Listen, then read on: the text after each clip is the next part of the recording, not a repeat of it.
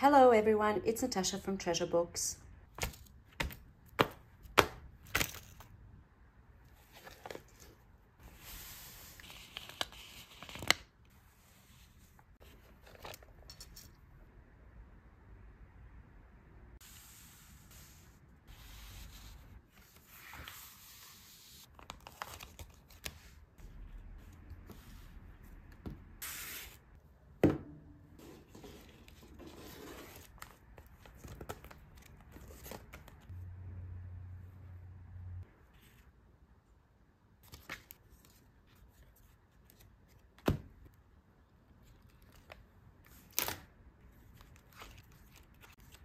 In this video, we are looking at tab binding as a binding method for your handmade books and junk journals. This is a great no-sew binding option that not only allows your books to lay completely flat, which is great, but you also have the option of binding single pages and folded pages, which is great for greeting cards, for example.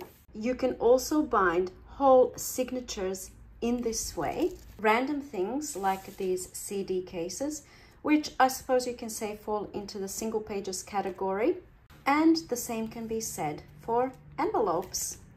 This is a very fun and versatile and easy type of binding that can be applied to many different projects. So let's dive into the tutorial. For this binding method, you will need strips of something. So it can be fabric, washi tape, paper or cardstock, some sort of double-sided tape, ribbon or cloth tape. You can make your own DIY version of cloth tape, which is what I've done here, by backing your fabric with just standard double-sided tape. In fact, you can do a combination of different things for your tab binding. You can mix and match. For example, in this one here, you can see a combination of two different things. We're only talking about the tabs at the moment. And I've got fabric and I've got this gold tape, which looks so extravagant, but actually it's just a bag. You can see some type of a bag here that I cut up and I'm starting to hack into. And of course, look at this gorgeousness here. All I did is backed this with, of course, the double-sided tape and made these tabs on this journal look so much more amazing. So you can most definitely mix and match, use a bit of this, use a bit of that. You can pop some ribbon on top of the paper, for example, use that for your tabs. So really get creative, but these are some of the examples of what you can use for the actual tabs. All right, now let's get on to the procedure of binding your journal. The actual process of doing the tab binding is exactly the same regardless of what you are binding. So as I said before, you can bind single pages like this. You can bind cards, you can bind folded pages like this. You can bind whole signatures. But the process is exactly the same regardless of what it is that you're binding, regardless of how thick it is. There, however, is one little thing to keep in mind if you are binding thicker things or thinner things, and we will discuss that. But for this video, I am going to demonstrate the tab binding process using envelopes. So this really can be treated as a single page, or you can simply imagine it's a whole signature. And basically what I'm stressing with this is that it doesn't matter what you're binding, the process is exactly the same. Okay, I also want to add a cover to my envelope. So basically what I want to have is like a journal looking thing that I can fill up with ephemera and fun stuff. I think it's probably better to go with even number of things that you're binding. And just to make this process quicker, I'm going to bind 4 envelopes together and 2 covers, and that gives me a total of 6 things that I'm binding together. I'm going to pop everything in the order that I want it to go in, and we're starting off with the very first page or cover. And of course now I want to decide what kind of material I'm going to use for binding. And who am I kidding, really? I know I'm going to be going back to this because it's so scrumptious. This is going to be my binding material. I'm going to prepare my strips by applying double-sided tape to the back. But you know, in all honesty, I probably could get away with using this with no double-sided tape and just applying glue. You don't need double-sided tape. Basically, all you would do is apply glue to the edge here and apply the tab. So when you're binding thicker things like things that need more space to move, like signatures, probably a good idea not to use double-sided tape, because when you open your journal and you're flipping through the pages and you come to this space in between signatures, you can see this space. You can see this here, the binding in here, okay? If you use double-sided tape, that in there would be sticky. That would be the sticky side. And that's something that I personally wouldn't want in a journal. So when binding signatures, I don't use anything that's sticky on this side. So no double-sided tape business. If you're binding single pages or cards, you can see how tightly they are bound together because it's thin, okay? And you can barely see the other side of that double-sided tape in there. That's not sticky because everything is close together. So with today's project, I'm not binding signatures. I'm gonna go with the double-sided tape because I know that everything's going to be quite close together. When we start the actual process, which will be in the next moment or two, I promise, it will all make sense. But for now, I'm gonna prepare my strips.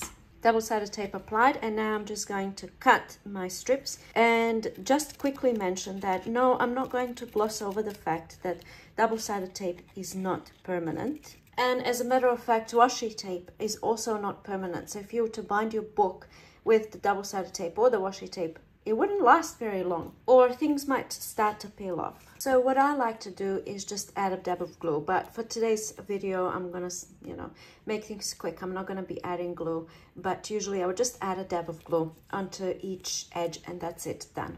Okay, now how long do you want your strips? That's totally up to you. This is what I'm talking about. You can see here at the back how long the strips are here. You can see on the inside of the journal how long the strips are. This is just the way that I wanted my things to look.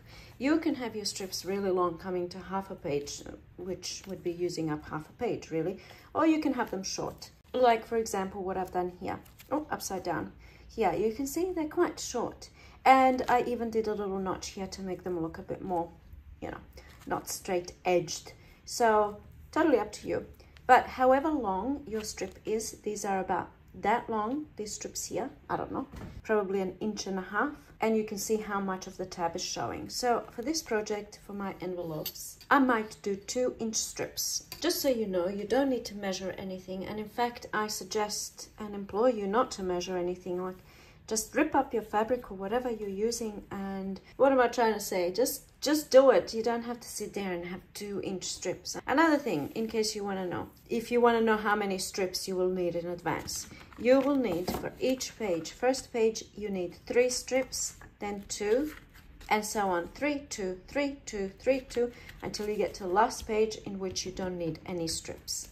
And here we go, I'm starting my binding process finally. Here's my first page, and we're starting with 3 strips. And I'm just going to approximately lay them like I want it, 1 in the middle and 2 on the side, of course, like this. If you're using a wider material, let's say you're using something that's really wide, you have to make sure that you can fit 5 of whatever you're using, 5 of them on the page, right? Because the next one that we do, we're going to be applying 2 strips, and they have to fit exactly in between these strips, okay? So when you're using thin strips, you don't have to worry too much about that stuff. All right, so this is going to be my approximate placement. I just want to make sure that I kind of like where it's at. I want to, center it somewhat, and that's looking good. All right, remove the double-sided backing. All right, and there's my first one. Glued down. It's really going to glue down to my desk now, but that's all right. If you're working with fabric, all you would do at this point is add a little bit of glue just onto that one side and glue it down. And here we go, very easy and simple. First page is done, and now I'm going to turn this over. And now here comes my next page. And now what I do, I don't glue it on there directly. I get the next 2 strips. The light has completely changed, as you can see. It's a very gloomy day today, so the lighting is going to keep changing throughout the video. All right, so we're doing 2 strips on the next. So we've done 3, 2. Just keep in mind that we are alternating. Keep repeating to yourself, alternating, alternating. So we've done 3. Now on the next page, we're doing 2, and they have to fit in between these guys. Alternating, alternating. All right, here we go. We've got 3, now we've got 2. Now this goes on top of this. Move it all the way to the edge. And now this might get a little bit confusing as you're working through your project, because you'll be like, okay, what did I just do? At this stage, we have just applied 2. That was the last thing we've done. We are alternating, so we're gluing out down 3. All right, so pop this back where it has to go and glue down the 3. You see that? I probably could have come a little bit closer in so that there's no sticky stuff, but that's all right. We'll just keep going. Okay, so that's done. Next page. Here we go. What are we doing now? Are we doing 3 or are we doing 2? The previous one we've done was 2, so now we're doing 3. Try and apply them in the same line as these guys here. The binding will look much neater that way. Here we go. Done. We've applied the 3. Now this goes on top of our booklet like this. Okay, which ones are we putting down now? We've just applied 3, we've just done that, so now we know that we're gluing the previous ones from the previous envelope, which is just the 2.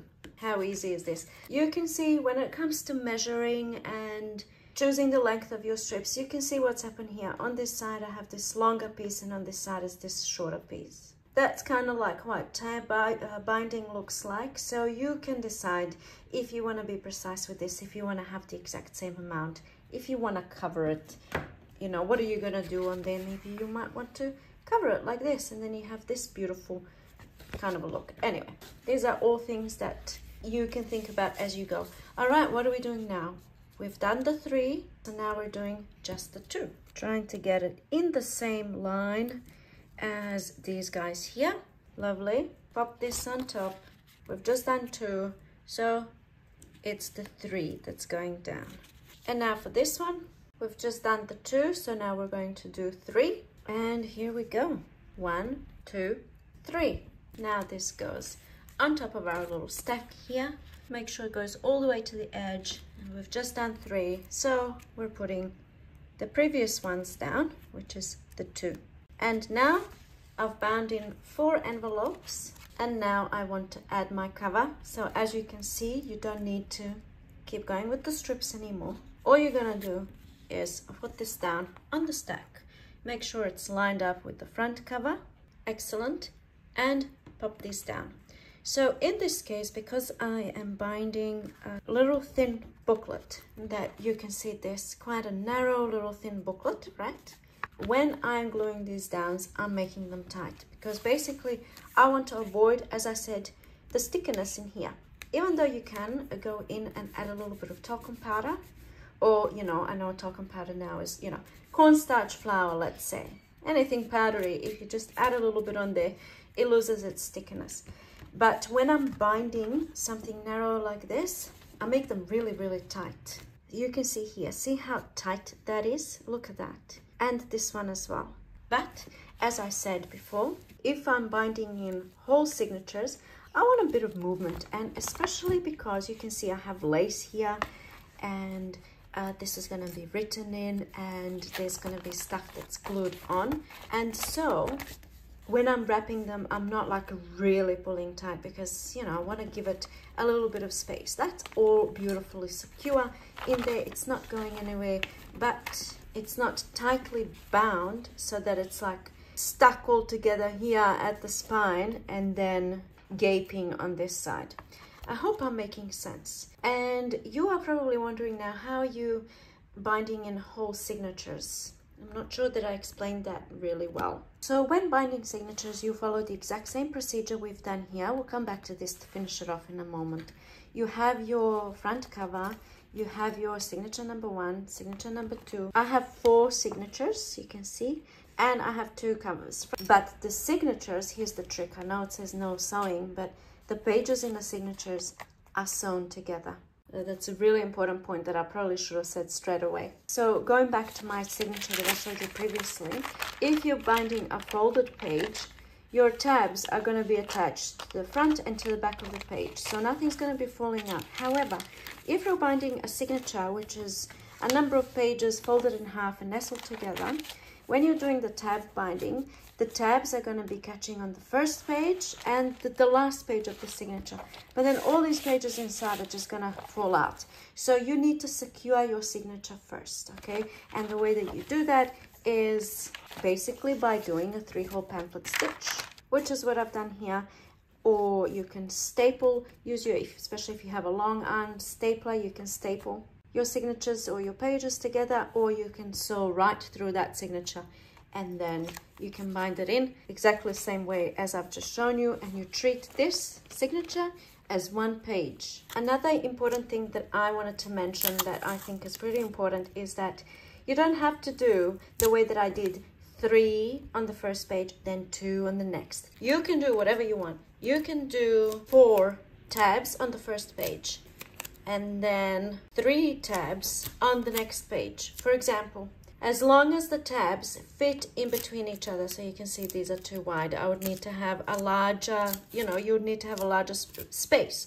So the thinner your strips and the larger your paper, the more of these tabs you can have, so you can make it really fun. Or you can do 2 tabs on the first page, 2 tabs on the next page, etc, etc. Let me just drive this point home. So first of all, your pages don't even have to be all exactly the same height, exactly the same size. You can do 2 on the first page, and then on the second page you can do also 2.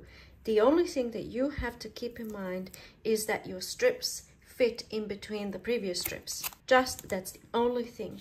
Then you pop this on top and you're putting the first 2, gluing the first 2 down. You get your next page. Let's say your next page is not a single page, it's a folded page. You can do that too. You can have a combination of folded pages and single pages and envelopes and a signature. Pop this down, pop this on top. Now when you do that, of course you're not going to be gluing it to itself, so it's the previous 2 that you've done. The one that's glued down, the previous one, is the one that you're lining up with. Last page, you don't need anything. Pop your tabs down. All right, and look at that. You have a little flippy booklet. That one's the folded page, so beautiful for, if you want to make an art journal, for example, that lays flat, that has these full pages. Oh, just love, love, love, love this. I'm personally not loving how this is looking on the inside, probably because of the contrast of the black and the gold tape. The tape is really standing out. Now this one here, this is the CD cases. You can also see the tape on the inside, but because we've filled up the pockets and I kind of kept the tape exactly the same size, it looks a little bit better. And what I think would look a whole lot better, if I did this whole project and I did this, I cut into the tape, I think it would look so much better. But in any case, what I wanted to do now, and of course that's exactly the same that I've done here, you can see that my tabs are hidden on the front. They're not hidden on the back. So at this stage, you can go ahead and hide these first tabs here and at the front. And in fact, that's now what I'm going to do, because I want to make a complete project here. I will do this, I will speed it up, and then I will come back and I will talk about the details, such as all the things you want to know, like you can see here. Anyway, we'll come back to this and I'll show you all of the details of all the little extra things that you can do with this type of thing. I always tend to be asked, where do you find, where do you get that beautiful paper? Or generally speaking, all of the things, because there probably will be someone out there asking me about this gorgeous piece of beautiful paper. So most of my stuff, if not all, I will find at resource rescue shops, craft fairs, Facebook Marketplace, and I always say this. So I don't actually have a link that I can give you for this. In fact, I got this at a craft fair, and it was all kind of discounted stuff. And this, I don't even know what this is supposed to be. It's like a little gift box. You see that? And then you pop a ribbon through. So it's already got these holes, but of course that's not what I'm going to use it for. So I'm going to do something with this piece and this piece to finish my project. But anyway, I just wanted to tell you about these. And now I'm thinking what I want to do is create this into some sort of like a pocket or something like that. And it's got the holes, as I said before, right there. So I want to utilize them in some way. I could perhaps do something like this that can be opened up, have some writing space in there or something like that, but I'm more inclined to use this as a pocket. I feel like perhaps having a gold bow sit right here on top and going through those holes would be a nice look. And I love the gold and black combination, usually love it, but especially lately for some reason.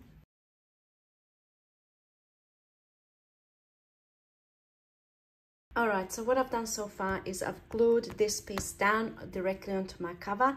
I've got a little bow happening here and I've sewn the edges shut, so that's now a little pocket that I'm going to pop something into. But before I glue that down, I'm going to add these little cardstock gold corners to the edges. And that's looking really, really good. And now I'm simply going to glue this down. And that's looking really good. And now, of course, I have a pocket here. I'm going to create something real quick to go in there.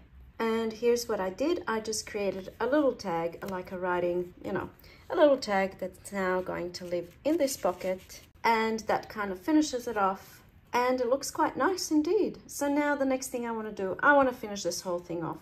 And as I said before, I don't like the look of these tabs. Obviously, that's one thing to keep in mind. The tabs will be visible. And all of the projects I've done so far, I've left the tabs visible, but in this project, I'm really not liking it. So I'll come up with something and I'll be right back. Okay, and now let me show you what I've done. So first of all, I covered the front and back panel because it was too white and I just covered it with some scrapbook paper. And then I did pockets on this side and I left these tabs visible. I just wanted to kind of hurry it along. I don't know if it made it better or if it made it worse, but in any case, that's what I did. I want to keep on moving. So this is a finished little booklet where it can be like an ephemera kind of a thing, right? Fill it up with little goodies and it's good to go. Okay, now that this is done, I want to show you my other projects to give you lots more ideas. So let's start with this. If you'll notice, this is scrapbook paper. It's cardstockish scrapbook paper that I folded in half, cut down. You fold it in half and bound it in this way. I think this is a perfect project for greeting cards, especially if you want to use greeting cards that you've been given over the years. You want to have them in a little booklet. You don't want to kind of nestle them in and then you have the front of the card somewhere there at the back. You want the card to open and you see the message and everything. So this is the perfect binding for that. And you do it in exactly the same way as I've shown you before. So what I've done here, if you'll notice the binding, I've done the exact same way as I've shown you before. And then at the end, I added these two. This, it doesn't actually do anything. It's not functional. It wasn't part of the binding. It's there simply for decoration because I wanted to add this front piece and then I thought, what's gonna make it look even better? And basically all I did, I took an extra piece of something, in this case it was this same paper, and I just added a pretend tab over the top, glued it down, and that's how I created that look. Before I did that, of course, I added this pocket and a little, just playing around, adding these pieces because I just love the look of this golden black paper, and added the tabs, and then you can see a little bling pieces. It kind of looks like a purse hardware or something like that, it just looks really beautiful, really elegant. All right, so that's that one. Really, really simple, great for greeting cards. Next, let me show you this one. I didn't personally make this one. This was sent to me as happy mail by one of my lovely subscribers, and this is where I got the idea to learn how to do the tab binding, right? So all this is, I'm gonna do a quick flip through in the hopes that you will be inspired by all of this goodness. So there's a whole lot of stuff happening. There's little pockets and little tags that can be pulled out. There's a lot here to explore. There's a lot of Tim Holtz in here that I can see, little paper clips, and you look at that, flip ups and all sorts of stuff. But you can see before all of the stuff was added, It was just a single page. It's just a single cardstock piece of paper. You see that? And then all of the little bits and pieces were added to it. So you can see Tim Holtz, lots of, I think a whole lot of this stuff is Tim Holtz. Pockets, and what have we got here? Flip out. So this to me is a piece of art, really. This isn't something you go in and write in. Maybe you would, I'm not sure. But to me, this is something that's one of those things, you know, it's inspiring to look through and to pull out all of these bits and pieces and look at all of these amazing things. So a little piece of art in itself. Look at all these little things that can be pulled out, and greeting card, I mean, what am I saying? Altered playing cards, pockets and flip outs, and all these gorgeous ephemera and vintage little pieces. How beautiful is this? And the thing that I love most about it is the fact that you can see, as I'm flipping through, you can see how chunky it is. It's full of stuff, right? Yet it lays completely flat. Even with all the stuff inside, it lays completely flat. And when I saw this, I thought, I have to make this. I have to make something like this. So here I am today. How cool is that? And when you pop it down, it doesn't spring open. Anyway, I just love the tab binding. Next thing on the agenda are these old CD cases. Plenty of these floating about. There's all different kinds. These are the ones that I happen to have. And so treating them as single pages, of course. Here's my little booklet. And it's, again, like another ephemera type of a little booklet. All of the pockets are filled. Instead of CDs, there's all these beautiful papers. Here's another one of those pouch things that I have in gold as well. This stuff. I have some in this. You know, you come across these beautiful things at random places, be it marketplace or whatnot, and then you hoard the beautiful things because you don't know where you can get them. Another thing I wanted to say is when I applied my double-sided tape to, you know, the bag, and I think I did already mention this, but you'll find double-sided tape is not permanent, and over time it might sort of come undone, in which case you apply a little bit of glue. So these actually did come undone the next day pretty much.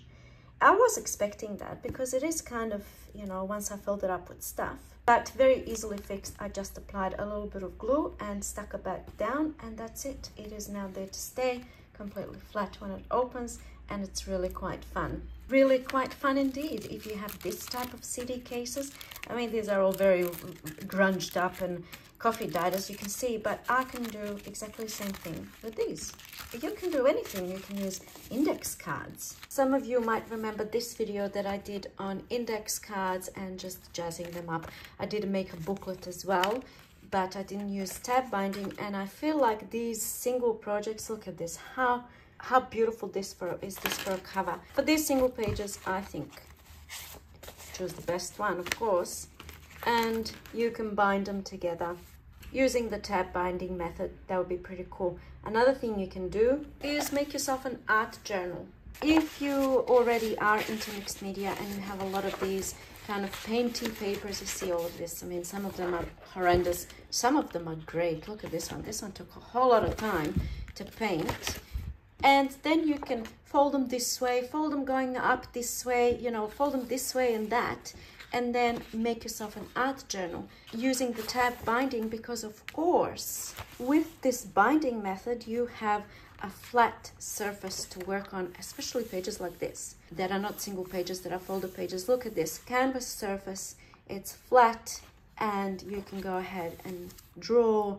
I'm not into mixed media and art journaling, but how beautiful is this for backgrounds, and especially if it's your own backgrounds that you've made with your jelly plate, for example. And finally, if you're making a whole journal, you know, the whole signatures thing. Okay, so here's what I wanted to say about this, and I already did speak about it, but this was bound using fabric. I had the same kind of size pieces, approximately similar size, I suppose. And the way that I did this, I would say, let's grab a page here, apply a little bit of glue here, and then pop it down, right? Do the same thing with all of my other tabs, turn it around, And because I was binding signatures, the next page that comes along, let's say this, you line it up. And because it's a signature, it's thicker. Instead of like really pulling it tight, I left a little bit of space, just a little bit of space. So that way, when your signatures open, in between the signatures, you have that little bit of space rather than completely together. See that? You can really see those tabs underneath, okay? Now, with the combination of fabric and this beautiful gold tape, the gold tape was an afterthought. I first bound this whole journal just with this. When it was bound, I thought, oh, I would really like to, you know, as I was creating the cover, I was loving the gold. I really felt like having a little bit of gold on the cover would make it look so much better. So then what I did, I had my little gold pieces, take the backing off, and then because I have space, I could slide things in and glue on top of the fabric. I could do that because I had this space to work with. So you can really say the gold tabs here are just for, you know, just for looks. They're not actually holding anything together. They're just glued on top of the fabric. Quite obvious here, and I actually didn't do it on all of the tabs. Some tabs I did, some I didn't. For the cover, if you just want to see a little bit of detail, I did 2 of those pieces that I've shown you before and used the holes that were already there to pop this ribbon through. I'm really into the whole gold thing. Luckily, I had a gold doily that I've been hoarding for, I can't even tell you how many years, who knows how many years. Then I had this little piece. This is metal from a broken necklace. Glued that right down, made this into a pocket. It's just a piece of vellum, nothing special, but it looks so good on this journal. And I have a little thing, little charm hanging there. Gorgeous. And then, of course, before I did any of this and any of the binding and tab binding, I sewn lace onto, you know, onto the pages. I wanted the lace to be peeking out, which is why I did that. It's got nothing to do with the actual tab binding tutorial, but it's just a little extra thing that I did to make this. I'm in love with this, absolutely in love with this journal. And as is the case with many projects, there are always pros and cons. And I believe I've spoken about all the pros. And the cons, the only cons being really is that it is a little bit time intensive, you know, cutting down the strips, gluing down the strip, get the next page, glue down the strips, you know. But that can be said really for anything that's worthwhile doing. And another con, of course, that I've mentioned is the fact that the tabs are always visible. Unless, you know, you go in and you cover them with something, and that's up to you to use your own creativity on how you can make this binding even more special and better looking, I suppose. So personally, this type of binding is something that I will definitely come back to. And I also absolutely love the black and gold combination as well. So that makes everything so much more special, doesn't it? All right, I hope you feel inspired. I hope you've learned something new, or if you've already done this type of binding before, which I'm sure you have. I don't know why it's taken me so long, but here I am. I hope that even if you have done this type of binding, you have learned something new. Please let me know what you think in the comments down below. Thank you so much for watching, and I'll see you in my next video. Bye!